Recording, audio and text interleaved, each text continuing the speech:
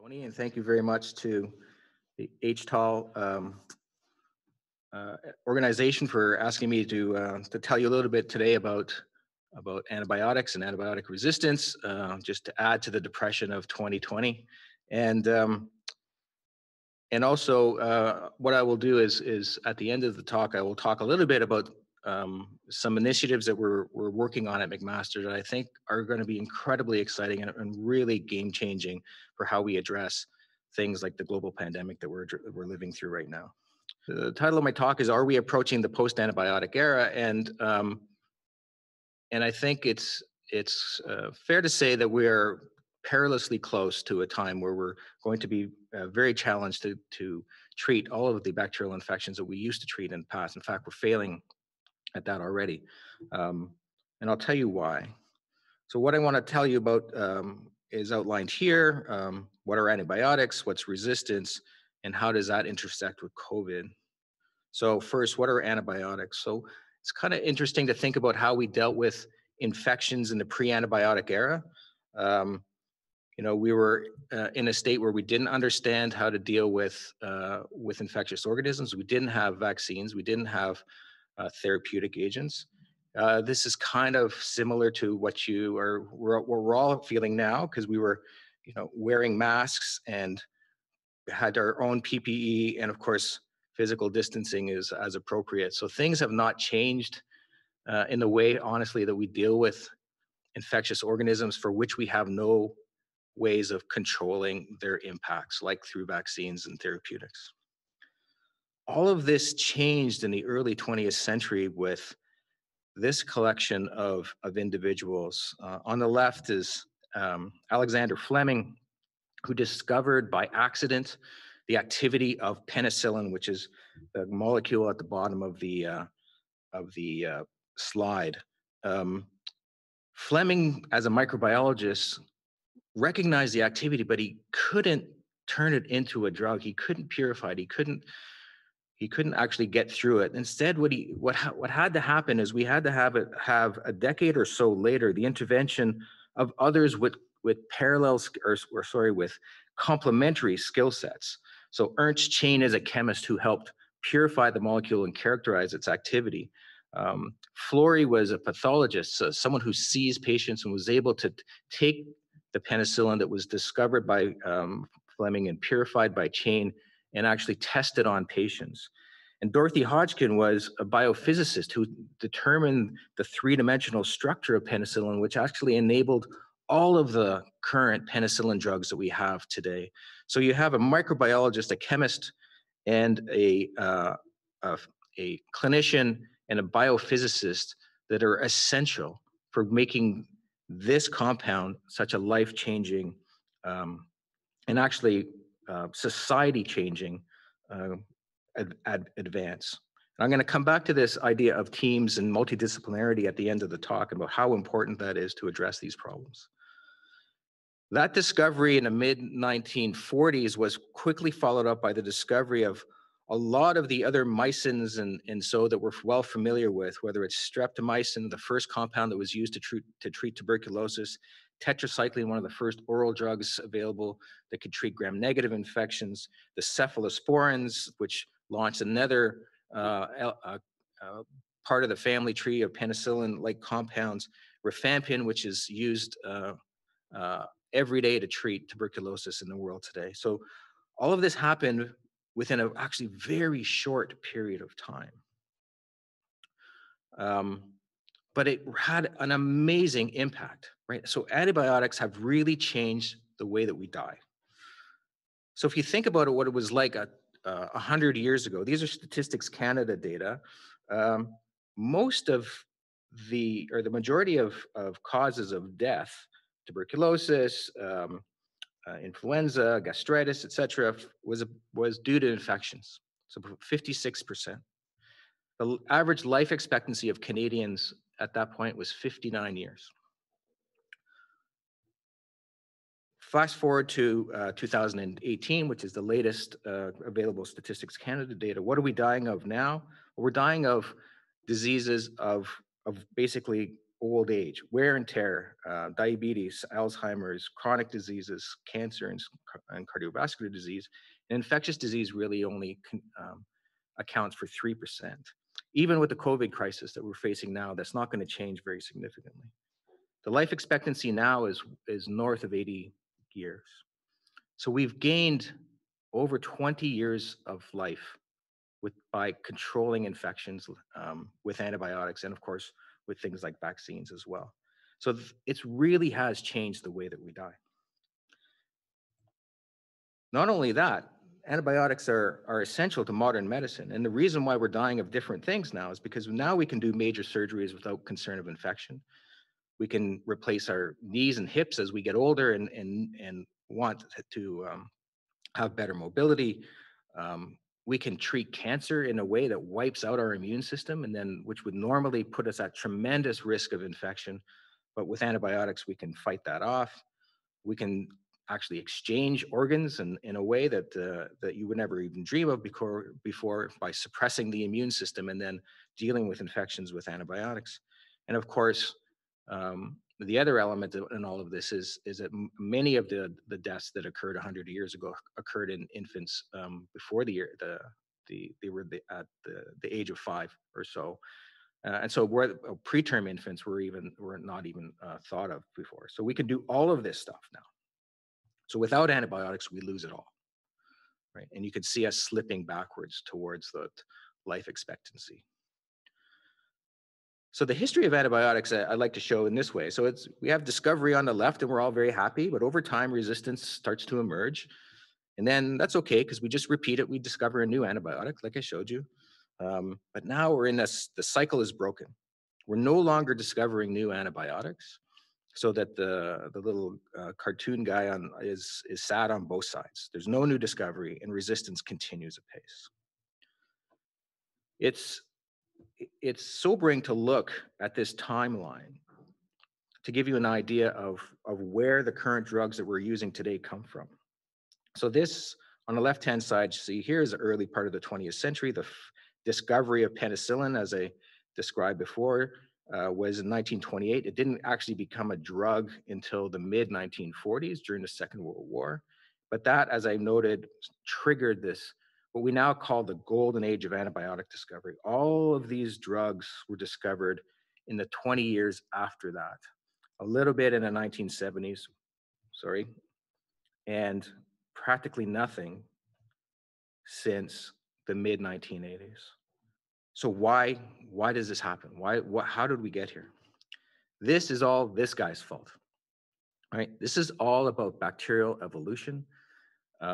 When faced with the challenge of a threat like an antibiotic, because bacteria can divide so quickly, and because frankly there are so many of them, there are 10 to the 30 bacteria on the planet today, 10 to the 30 bacterial genomes today. There's only 10 to the 21 stars in the universe. There's only been 10 to the 17 seconds since the Big Bang. So 10 to the 30 is a huge number. And that's just what's available today in terms of bacterial genomics. So evolution is a big problem, but also bacteria are notoriously promiscuous.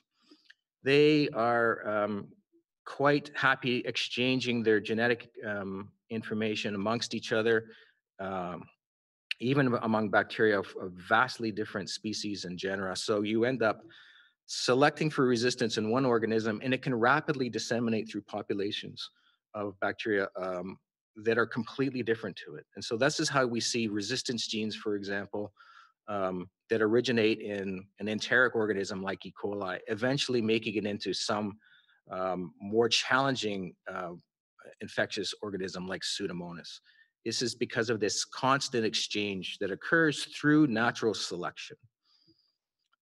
So the bacteria and evolution are a big part of this problem, but we are a big part of this problem as well.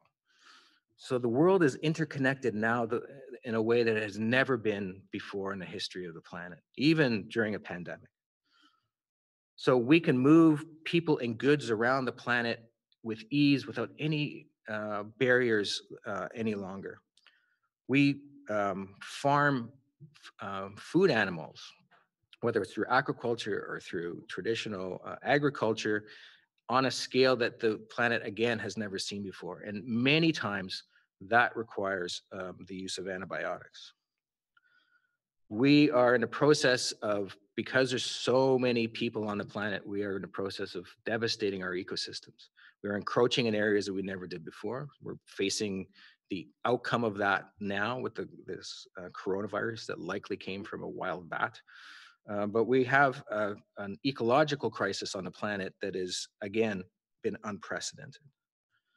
And of course, that's resulting in human migration, again, on a very large scale. So all of this contributes to moving bacteria around the planet, to creating selective opportunities for antibiotic resistance to move amongst organisms and across the globe, right? I'll show you that in a second.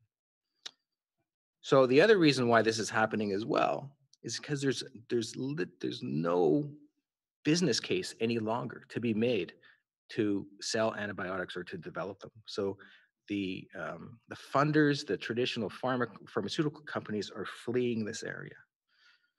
So this is data that I took about 6 months ago, but it's still exactly the same. So the largest public antibiotic research and development companies, their average stock price was down somewhere between 35 and 90% between May and November of 2018. If you compare it to what it was, to the NASDAQ, it was down about 1 or 2% over that same period of time. So these companies here that I'm showing you, this is their stock prices, and you can see them going down. So pay attention to these three. So Cajun in the left-hand corner brought a new antibiotic to market in the late 2018, as did Tetraphase and Melinta. They all had FDA approval, so this is exactly what the funders wanted them to do. They wanted to invest in a new drug and have it approved by the FDA and get it into patients. And they either went bankrupt as a result, or they were gobbled up by other companies in the case of Tetraphase, and that compound has been shelved. So we have drugs, but we can't make any money on them. And so as a result, the companies and the who we've come to trust and to rely on to bring new drugs to market are no longer doing so. It's the anti-Adam Smith model. So what's the impact? So I was involved with a group that was charged by the Canadian Council of Academies. We wrote a report and did a series of studies to ask where's Canada now? We released that report last fall. So today, 26% of infections in Canada are drug resistant. Using a very conservative model of an increase of about 40% over time of resistance. We expect that to, as I said, increase over 40%. In 2018, 54 Canadians died because their antibiotics didn't work. They used to work. So they didn't die because it was a brand new disease that no one knew how to deal with, which is what we're dealing with now. These people died because the drugs that we have that should work did not work. Right, and we're projecting that to be north of 10,000 in a few short years. I like to make this point, right? That I think of antibiotics like seatbelts sometimes. Right? We expect seatbelts to work when we go to, or we expect our seatbelts in our cars to work. If we had a situation where 5,400 Canadians died a year because some of our seatbelts don't work, I think we'd be up in arms. We'd be telling the auto manufacturers that they had to fix this. We could not put our populace in peril because this is completely fixable, and yet it's being completely ignored. Right? It's it's fair to say that we're in a worse situation with COVID, of course, because well over 10,000 Canadians as of today have died because of it. But this is a different story because it didn't exist. We didn't have a method of controlling coronaviruses before. We had a method of controlling bacterial infections, and now we're slipping. It doesn't just have an impact on health, of course, it has a massive impact on the economy. So right now it costs our healthcare sector, which we all know is so strapped, just the lack of use of it or effectiveness of antibiotics at $1.5 billion a year. And that's going to rise over time to about 7.5, just according to our models. That has an impact of about $2 billion on our GDP, and that's going to rise tenfold over time. So when all that stuff happens, as drug resistance starts to become an issue in society, what happens? Our quality of life goes down, our trust in the clinicians and our trust in the medical system goes down. Of course, the impacts on things like travel become an issue. Who wants to go someplace where they can't control infections? We're living that now. What increases though is things like isolation, inequality, and discrimination. And again, we're seeing the parallels today when we can't control infections.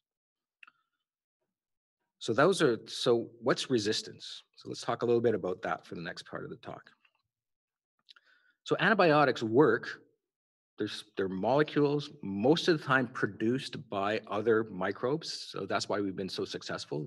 The microbes on the planet have been at war with each other for the last 4 billion years. And so they've produced all these amazing things. That was Fleming's original observation that the fungus on his petri dish was killing all the bacteria.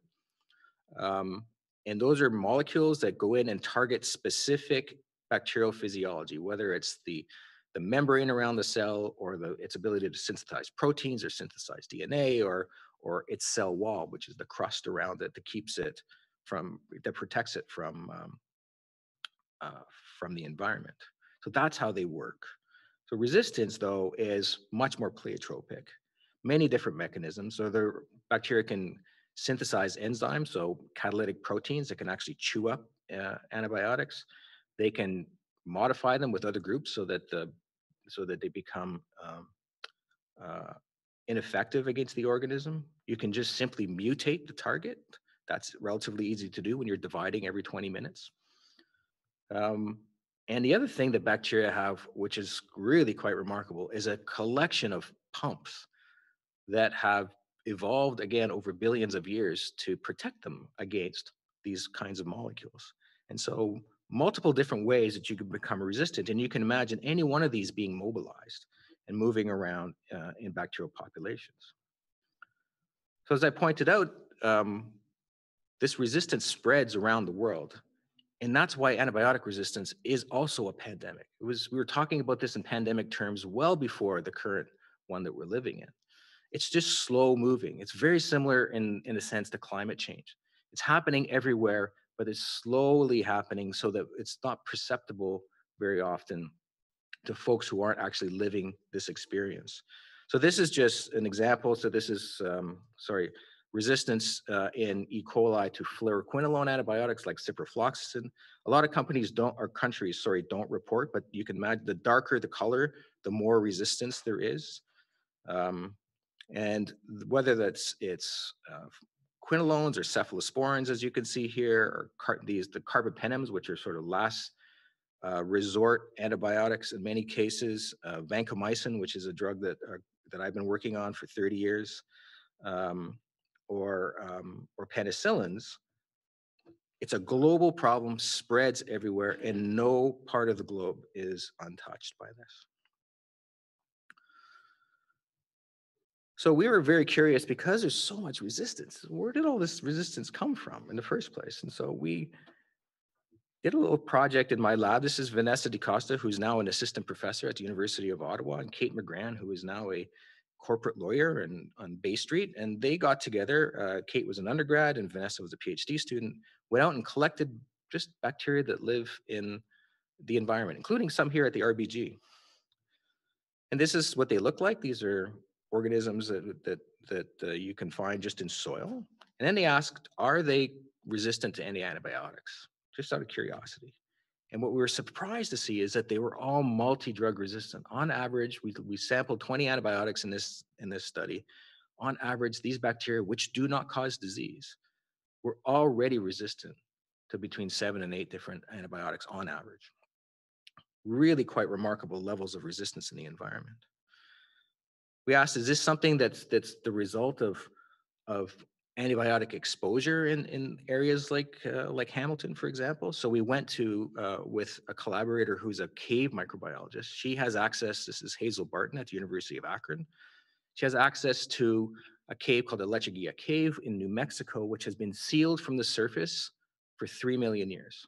So there's no bats, there's no blind fish, there's no organisms of any kind other than bacteria that live on the surface of the caves in biofilms. And we collected some of those bacteria, brought them back to the lab and tested them against a panel of antibiotics. And just like the bacteria that we see in the soil, they're all multi-drug resistant. So they've been isolated. These are current bacteria, but they've been isolated from us, from human activity, and from the surface of the planet for millions of years. So there's something intrinsically wired into bacteria to become that they're resistant. So that would suggest that they're quite old, that resistance and antibiotics are quite old. And so how do we prove this? Well, we would really like to get ancient organisms, but that's really hard to do because they're not easily collected. But ancient DNA is not so bad. And at McMaster, we have this guy. This is Dr. Hendrik Poinar, who is the Indiana Jones of McMaster University.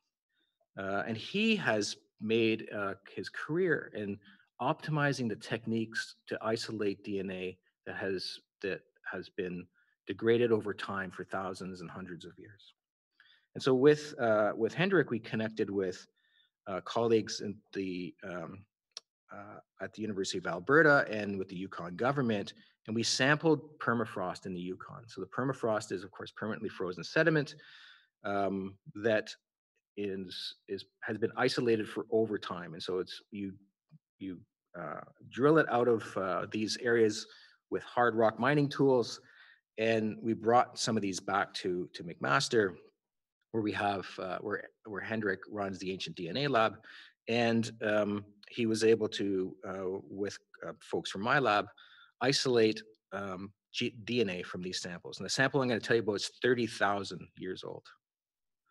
So in that sample of DNA, we found DNA from mammoths and extinct bison and extinct small little horses that used to live in northern Canada. And we also found antibiotic resistance genes to penisones, tetracyclines, and to vancomycin, this drug that we've been working on for about 30 plus years. So resistance is part of the fabric of microbes over time. And so when we use them inappropriately, we select for the mobilization of these genes out of the environment into clinical pathogens. So that's where resistance comes from. What's the impact with COVID? Well, it's potentially pretty significant.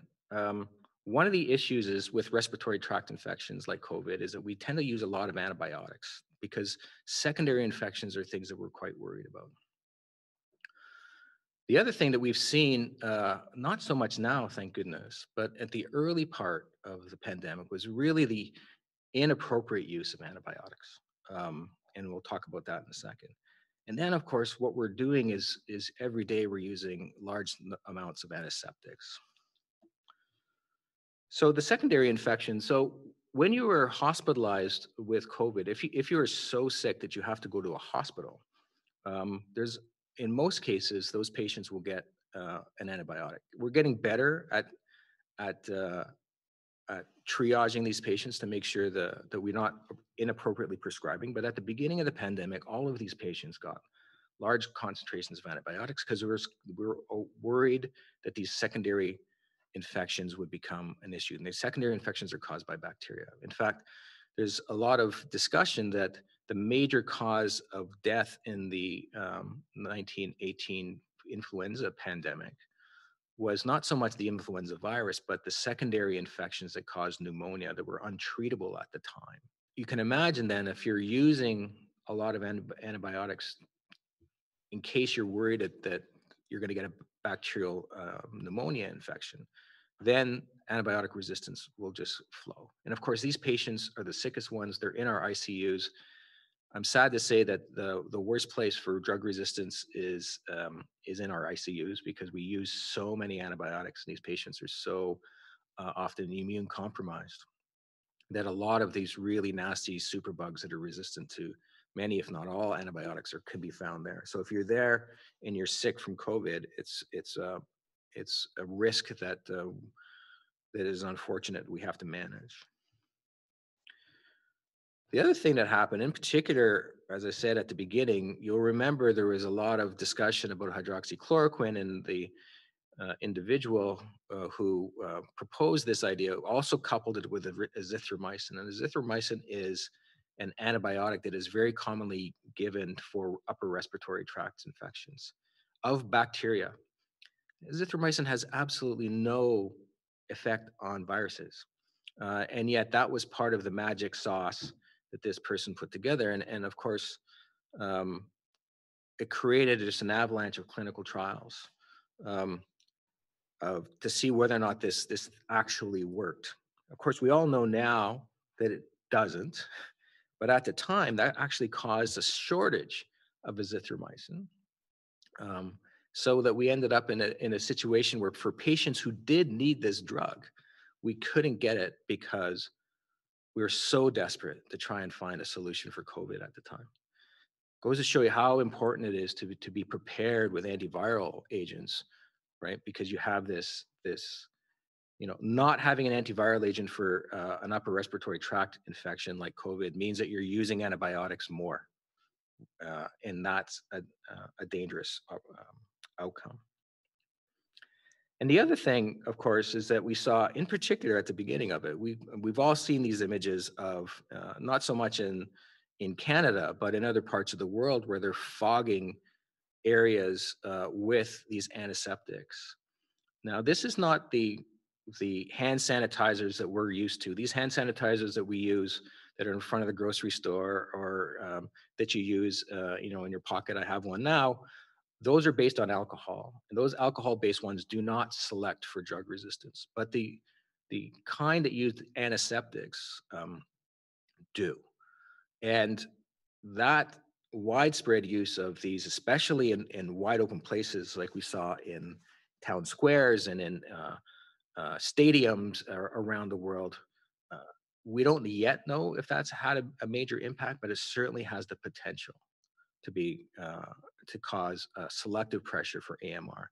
And the reason for that is that these drug resistance genes are found on these mobile elements, these plasmids. These, I showed you, the bacteria exchange genetic information, but they exchange them in packages that can contain drug resistance genes and resistance genes to antiseptics. So if you're using a lot of antiseptics, you can pull those resistance genes into these organisms just by hitchhiking, so not because you're selecting for it directly. But it may not be so bad. One of the things that we've realized, of course, is that we're not shaking hands with each other and exchanging a lot of things. The cold and flu season south of the border in the southern hemisphere has been much less than previous that we've experienced in previous years. I think a lot of that has to do with the fact that we're not meeting together. We're social animals, so there's a price to that, to our psyche. But the other advantage is that we're not interacting with each other, and we're not catching these infections from each other. So we're not exchanging microbes with each other. There's been a lot less air travel and commuter travel. So there's not a lot of, the subway is not as packed so much. I haven't been on an airplane since February. And I used to travel probably once every 2 weeks. And inevitably, once every couple of months, I had some nasty head cold or something that I'm confident I picked up somewhere during my travels. And of course, the other thing is that hospitals are no longer crowded with visitors or anything like that. Patients can go, but we're really trying to limit the amount of people, the amount of exposure that happens. So when that happens, the threat of infection decreases, and then maybe the overall antibiotic use will decrease as well. We still don't know because we're so early into it.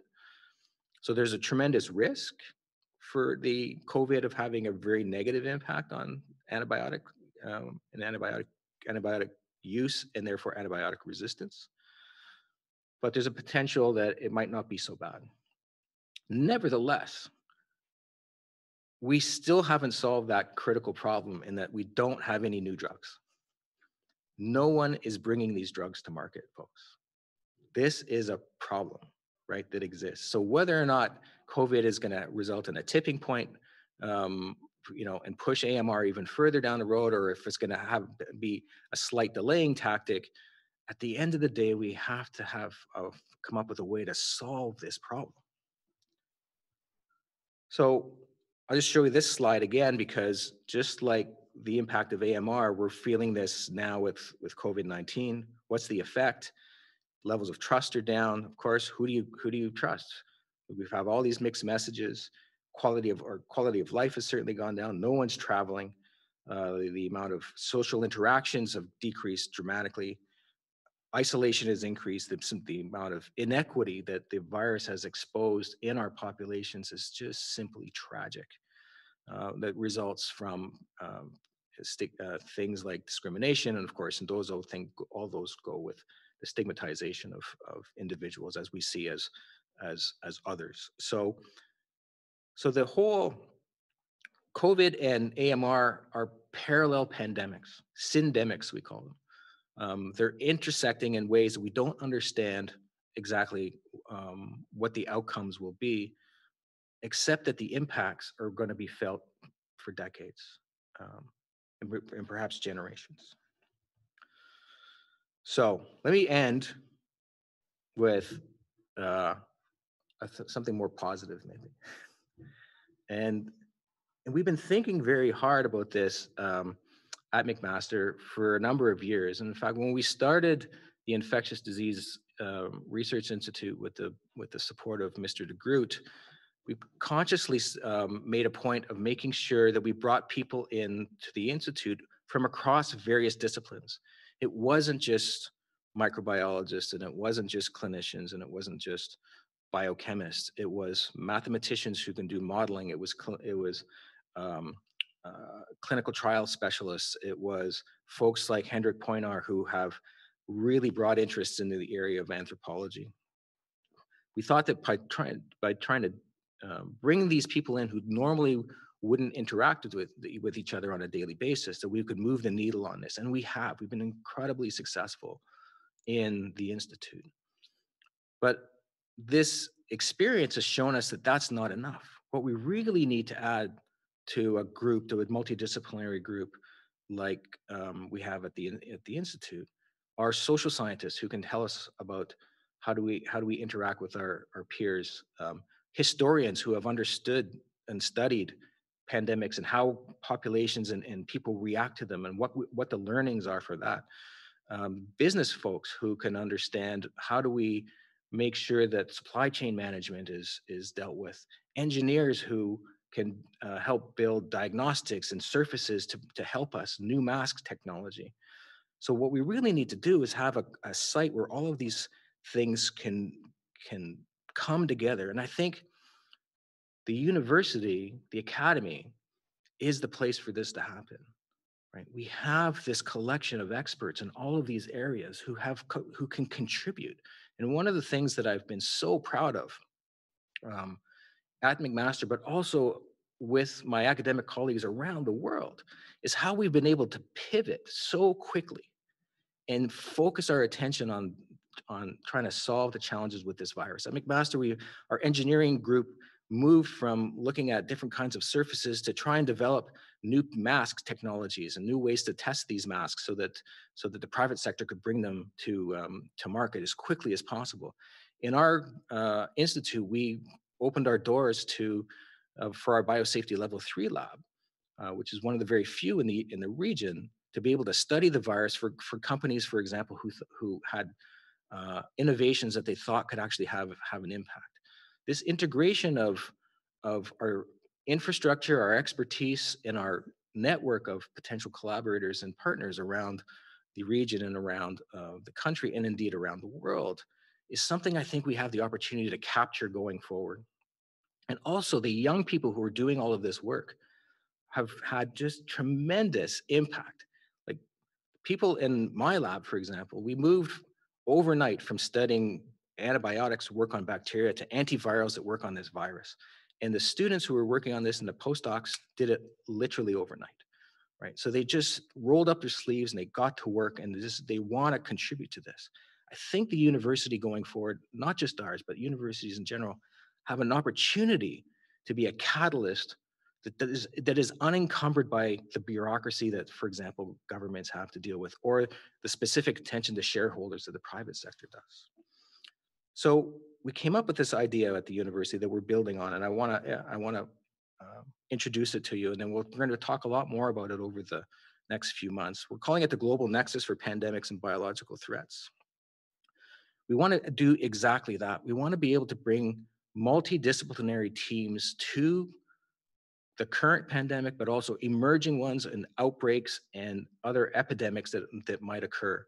We've got this core expertise in infection and immunity at McMaster. Can we now bring in all those folks that I told you about? How do we deal with the socioeconomic impacts of these things? How do we deal with equity issues? How do we deal with trust, right? We're going to probably have 4 or 5 different vaccine candidates over the next year. How does the public trust which one to take? What's the information that we need to be able to provide them? And that's not something that a microbiologist in the lab can figure out. This is something where people well trained in communication, well trained in sociology can really have an impact. And there's a tremendous amount of opportunity for our colleagues across campus to contribute in a really meaningful way.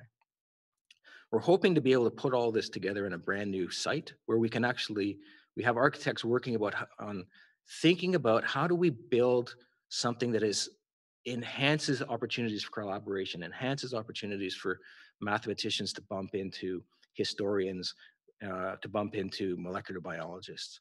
What's the dynamic, and how do we make that happen in a physical place? But before that, we can start launching this program, and we are.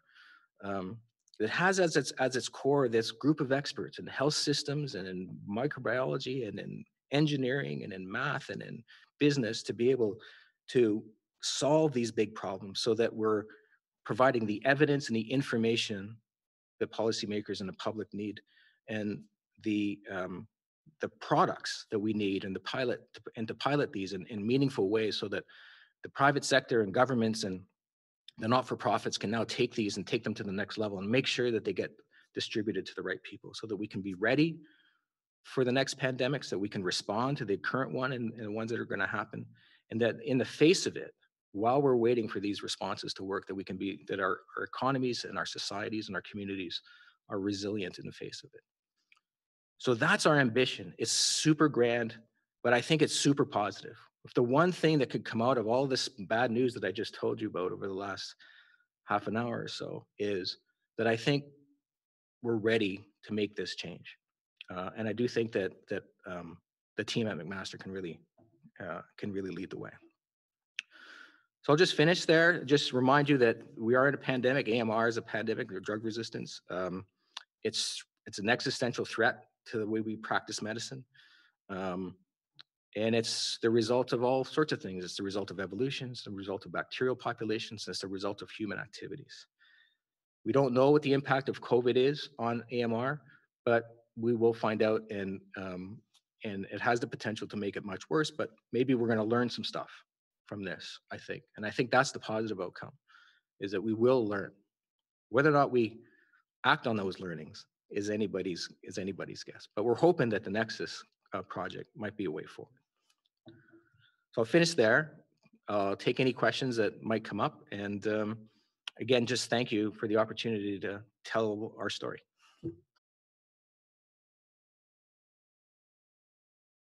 Are deaths from antibiotic resistance the same as deaths from sepsis?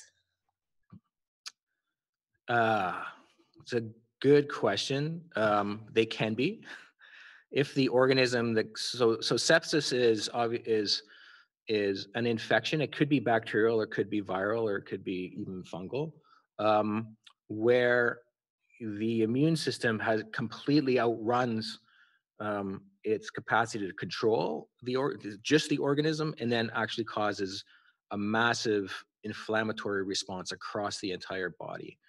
And that is that's your immune system has completely run out of control. Um, if But that can be caused by drug resistant or non-drug resistant organism. Obviously, the outcome is if you have an infection, you cannot treat it because you don't have an antibiotic for it. Then you're more at risk of sepsis, right? But it's not a direct. The cause and effect is not direct. Next question.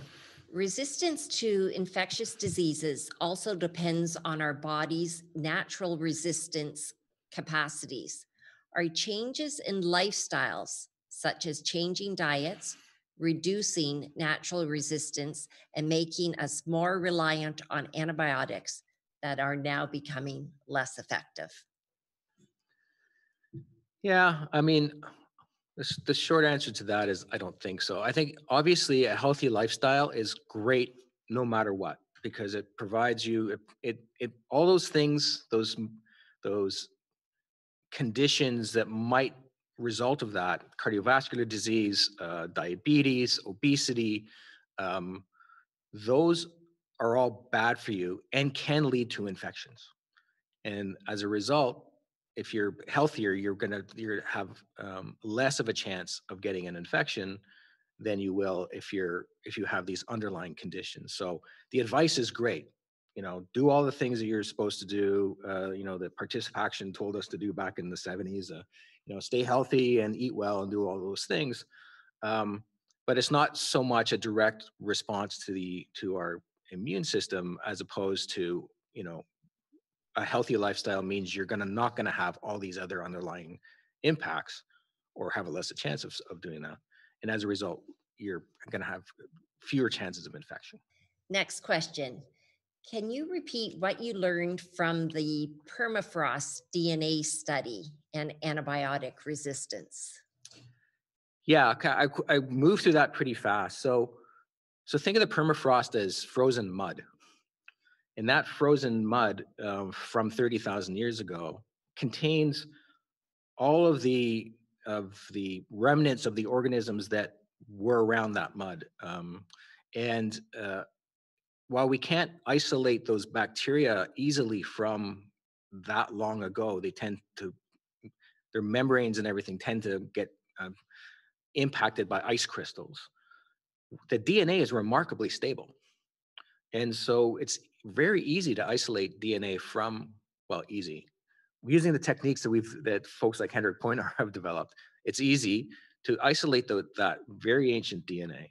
And then you have a pile of ancient DNA that you can amplify using techniques like PCR, the polymerase chain reaction, which of course is the basis for all the COVID tests that everyone is taking.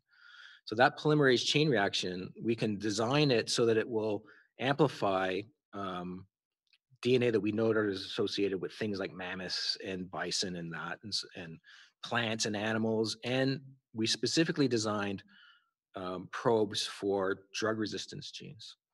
And that's how we found those drug resistance genes. We could pull them out, sequence them. And in fact, in one case, we were actually able to reconstruct an entire protein, purify that protein in the lab. So we reconstructed the DNA, stitched it all together, put that in an E. coli in the lab today, and then grew it up and actually showed that it does what it still has a drug resistant activity that it had in the past. And we even solved the three-dimensional structure to show that it looks just like the genes that we have today that are circulating in our hospitals. So these genes have been around for a long time. I hope that's a better explanation. Next question. Is there truth to the fact that the Spanish flu is really still with us, but in a mutated, more mild form? And do you foresee the same thing with COVID, in that it will become endemic in the population and we will learn to live with it? Well, the influenza virus that caused I don't like to use Spanish flu. The only reason why it's called that is because they were the only newspapers that weren't censored at the time. And so it actually started in the United States. But anyways, the 1918 flu, let's call it that. Um, Certainly, so influenza viruses are slightly different in that they're mosaic viruses that originate in swine and fowl and then circulate around the world. So there are various elements that are similar to that virus that continue to circulate within influenza viruses that are within swine and waterfowl. Um, so in some ways, the answer to that question is yes, but not in the way that you would think that it's, we all got it and now it's just everywhere. It's not how that works. This coronavirus is likely going to be with us for a long time. And the reason for it is well, we don't know. First of all, we don't know. Here's what we don't. We don't know enough about whether or not the immunity we get is lasting. So if it's not lasting, and we've seen a few cases of reinfection. They're not common, but they've already seen it. So that's I don't. Then it could very well be that if we're not getting really good antibody titers, then it will circulate, contemporaneously within populations for a long time. The thing to get rid, the way that we're going to get rid of this virus is through a massive vaccination program. We cannot achieve herd immunity by letting it rip through 6 billion people across the planet. I mean, we could, but we're going to kill, so many people, and we're also going to destroy the entire global economy for decades. So that is just, I know that there are people out there who are proposing this. There's some very, very smart people who think that this is the case, but they are absolutely wrong. This is not how you do this. The way that we're going to get herd immunity is through a vaccine. And once we could do that, if we can get depending on the models that we use, if we can get 60% of the population, 70% of the population vaccinated with a good antibody titer, then this virus could eventually disappear. I mean, we've done this in the past with other vaccines. We've done it with polio to almost a large extent. We've eradicated smallpox. Measles was completely under control until, again, Facebook and the internet took over. So we really have to, it gets back to this idea, this concept of the nexus, where we have to bring in people who can help scientists like me get them understand the challenges of getting this kind of information out to other people. So in the absence of a really robust vaccine, and I'm confident that we're going to get one, letting it rip through the population is a really, really bad idea. Next question. What is the current efficacy of an old antibiotic like penicillin? Will it still be in use in the next couple of decades? That's a really good question. I love that question. So for some infections, well, let me give you a good example. Strep throat, the Streptococcus pyogenes that causes strep throat remains, after all of these years, completely susceptible to that old penicillin. We don't really understand why. I have some ideas about what it might be. They're all kind of involved in cell wall biosynthesis, but so it's still going to work. It depends on where you're at. If you're in the community, in getting infected by bugs that are circulating within people, some of these old antibiotics, like azithromycin, some of the older penicillins, are still quite effective because, again, you have to select for these genes to stay in these bacteria. And so what does that mean? That means you have to use antibiotics in order to maintain resistance. When you take antibiotics away, eventually resistance, because they're on these little mobile elements, it's not good for them to carry all this genetic information around. So over a population, not necessarily an individual, but over a population, the effectiveness is still not so bad. It's one of the reasons why everyone, you can't charge $40,000 for an antibiotic treatment or for a brand new antibiotic treatment because all the other ones are $10, right? And so there's always going to be some efficacy for some of these old drugs. It's just that when So in the hospital, for example, where we use lots of antibiotics, or in farms where they're going to use lots of antibiotics, the number of drug-resistant organisms just goes up very high. So it wouldn't be useful uh, in a hospital. So, and you wouldn't want to, if you or if or your grandchildren were in the ICU, you wouldn't want to rely on the drugs that were discovered in the 1950s. Um, but out in the community, there's still a good potential to use them. Why is there no longer money to be made from discovering new antibiotics? Well, the volume isn't there. The reason why, so azithromycin is a good example. Azithromycin used to be, I have to check again. So it used to be called Zithromax.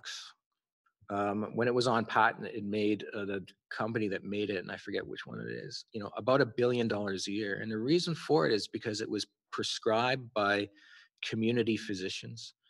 So you show up, you got a cough, they listen to your lungs. You go, yeah, you got some fluid in your lungs. It's 99% or 90% of the time it's going to be a virus, but it's not going to hurt if I give you this script. And so everyone who in cold and flu season got a script for Zithromax when they went. So that was in the past. Now, hopefully it's not like this anymore. So then the volume sales thing makes a lot of sense, right? If every community physician in the fall and winter is prescribing, drugs for people who have the sniffles, then you're going to make a lot of money. But now, if all of a sudden we realize that's not a good idea, you're not going to make a lot of money. So it's the volume sale model again. Next question. Do you think that phage therapy will prove to be a real major breakthrough with antibiotic resistance bacteria?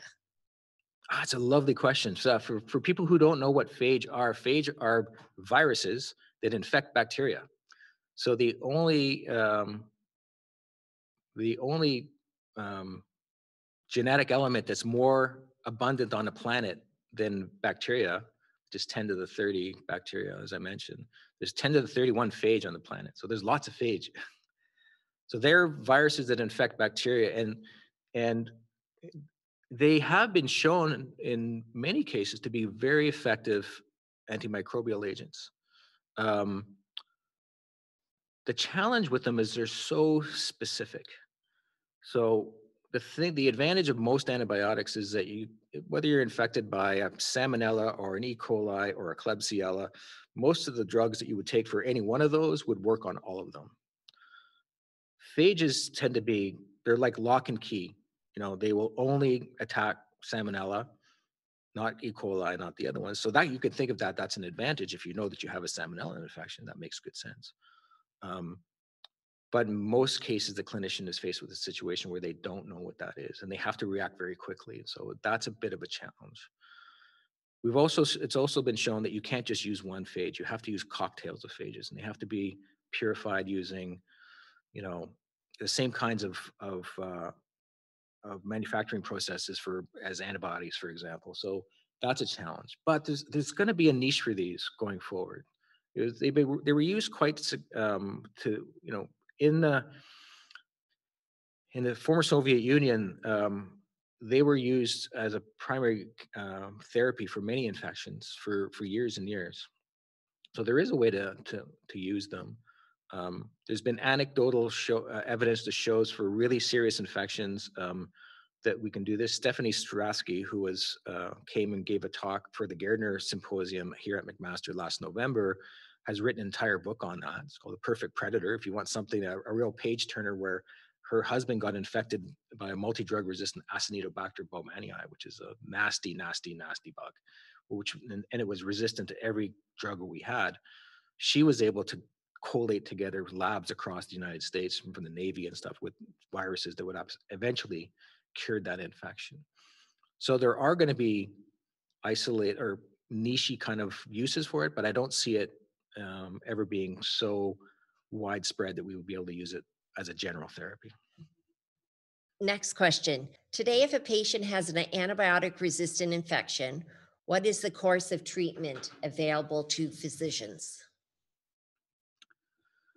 Well, if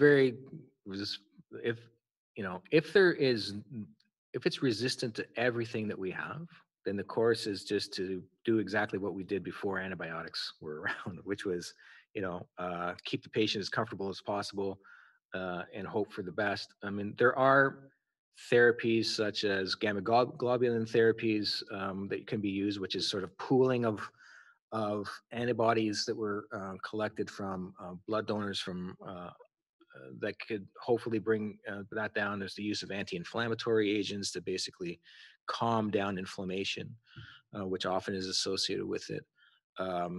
In cases where it can be done, I mean, surgery is another option. So you can, we've seen this, for example, in uh,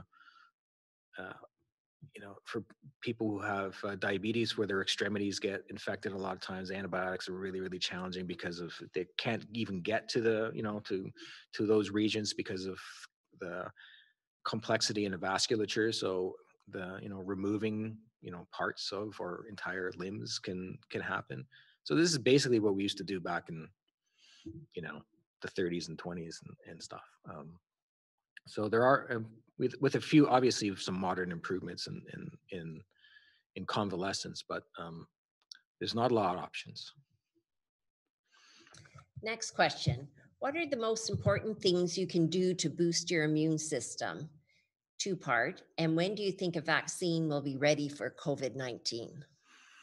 Yeah. So the first part, as I said, I think I said at the outset, boosting the immune system is, for those of us in the business, it's not a thing. It's something that it's very catchy, and you see it everywhere, and natural health places try and sell you food supplements and things like that. Your immune system is just fine if you're a healthy individual and you don't have any underlying uh, genetic diseases that are preventing your immune system from working properly. Your immune system should be just fine. All this stuff is just, there. I have never seen a clinical trial that showed that some of these so-called immune boosting agents work. So if there was one, and then I'd be happy to believe in it. But right now, I haven't seen any. My immunologist friends might know of something, but as far as I'm concerned, I think most of this is snake oil. So the stuff that I said at the beginning, healthy lifestyle is always, keep yourself from having all these underlying issues like diabetes and heart disease and obesity. If you can manage that, then generally you should be fine. If you have any specific issues other than that, then I think that's when you need to consult. Let me first of all say, I am not a clinician. I'm a PhD who runs an Infectious Disease Institute. So this is not free medical advice. This is my opinion. The second question, when are we going to get a vaccine? We're going to get a vaccine in 2021. We're probably going to get more than one vaccine. This is why we're at a really crucial stage right now. Like, people have to realize just how unbelievably fast this is moving.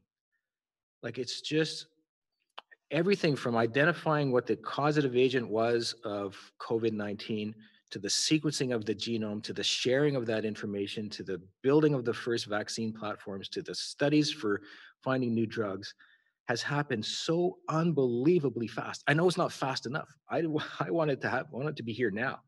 I'm sick of working out of my home office. But it's gone at absolute lightning speed. But what we cannot do, we have to be absolutely careful. And I'm very confident, in particular in Canada, that we're going to be on top of this, is that we do not give an unsafe product to the population. So we have to be very careful about these clinical trials. There's well over a dozen vaccine candidates out there in late stage clinical trials, all of whom are slightly different than the others. And now we have to wait. We have to wait and see. I'm hopeful that waiting and seeing is going to be in months, and we're going to be able to pick a few winners. Canada has been very proactive about going ahead and promising to buy from many of these different flavors from these companies, so that it encourages those companies to keep investing in this area. But even if tomorrow Moderna says our vaccine gives you 80% protection, which would be fantastic. Um, it couldn't make enough doses overnight to be able to do this. We have to wait for the manufacturing. We also have to wait to have the infrastructure to be able to give that vaccine. Ideally, it's trivial, and it'll be like the flu vaccine. There won't be any issues. You can give it out at Shoppers Drug Mart or something. But because this is so new, I would suspect that we're going to be very careful about the way that we give it out. We don't know what the side effects are going to be on a population of millions and millions. We don't do clinical trials on millions of people. We do clinical trials on thousands of people. So we have to move carefully, because what we don't want to do is give out something and then have some percentage of the population get sicker or put them in a bad position. So we're going to get something in 2021. I'm going to guess, by June, we should have at least a couple of candidates that look really promising that will go into manufacturing, and we can start giving to the most vulnerable populations first.